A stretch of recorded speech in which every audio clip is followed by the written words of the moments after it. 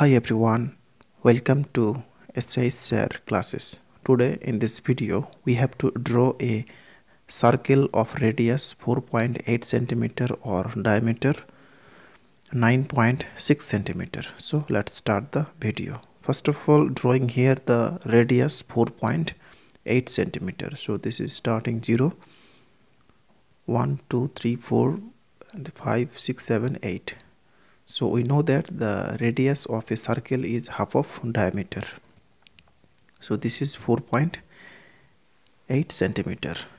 Now taking here a point, next taking the length 4.8 centimeter by using compass and taking the length by this way and putting the compass on the point and drawing a arc by this way, and which represent a circle with radius 4.8 centimeter.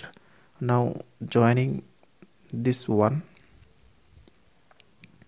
and taking here the center O and here a point. So OA equal to 4.8 centimeter. So radius OA equal to 4.8 centimeter. That's all. Thanks for watching. If this video is helpful to you, then please share it.